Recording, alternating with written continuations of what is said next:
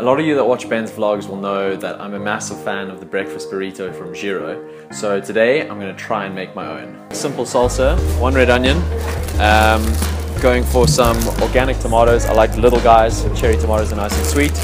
And then on top of that, throwing in some chives for flavor. Some bacon, some sausages, eggs obviously, some plain tortilla wraps. Been told this is the classic mayo to go for. We've got some avocado as well.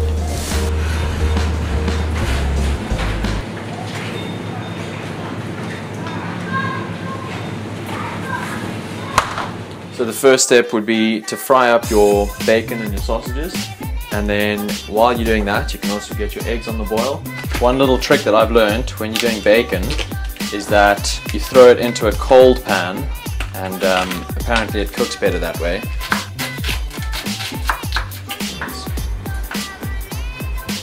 So an option that you do have, if you don't want your salsa to be too spicy, because these onions can have a bit of a bite, is you can blanch the onions, which is basically just putting them in hot water in a little bowl for 2 minutes. Just grab a couple of your chives, pick your favorite ones, and just give them a little bit of a chop. And when that's looking nice, all we need to do, just add a little bit of olive oil, just a touch, give it a swirl, and you've got a pretty looking salsa in there. And you just want to chuck your eggs in the water.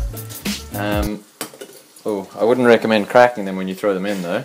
We're going to do them for about 6 minutes, so set a timer for that. As you cook the bacon, you'll notice that it starts to shrink, so some space is freed up, and we'll just chuck in our sausages. We're going to do 1 per burrito, nice and noisy. Okay, so the bacon's looking done. The eggs are pretty much done, just give them a little turn over. You can give the sausages a turn as well. We'll let these sit for a bit and then drain off all the hot water and run them under some cold water.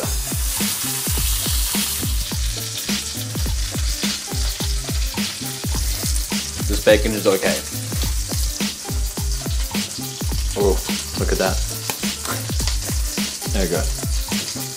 Okay, these sausages have to be done by now.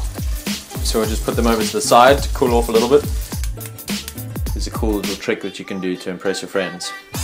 So you peel a little bit off the back end like this, so you've got about that much space. And then you peel a little bit off the top end, so that you've got about that much. And then grip around the shell like this, and you just give it the old...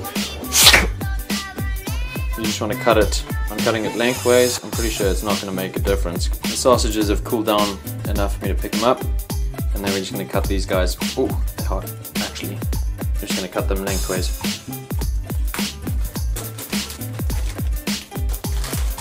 We're going to start building the burrito. Just get your wrap ready. And the first step would be to lay down some mayonnaise. Just going to hit it right in the middle. Tomato always needs to go with the mayo. Then on top of that, we'll lay down some bacon. Go 2 strips. Then on top of the bacon, you're going to lay down the eggs. You know, bacon and eggs are friends, so they got to stick together. On top of that, we've got our sausage. On top of the sausage, we'll put the avocado. Lay it down. Don't necessarily need to use half an avo. The best way to keep everything inside, especially if you're going to try and toast it, you just want to turn it so that you actually have more space on these sides. Put both sides in, and then fold this guy over, and then you kind of scrunch it, and then just wrap it in like that. Tuck in any edges. It's pretty much done.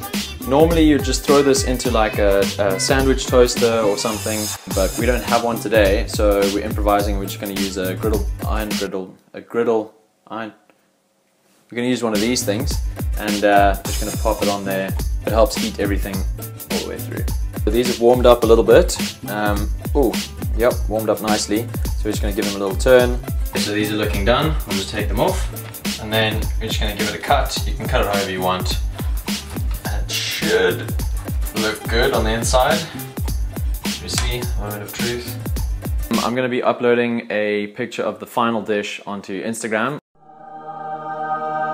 Also, everything is going to be on the blog. You'll be able to get the full recipe, how I did it, method, all the kind of apparatus and stuff that you need. But for now, only thing that's left is to give it a try.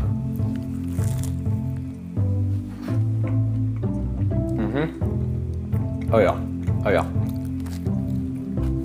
If you guys do make this burrito, please send me pictures on Instagram or Twitter, or tag me in something so that I can see how yours turned out, because this is one of my favorite breakfast foods. So I'm happy to share it with you, and I hope you guys enjoy it too.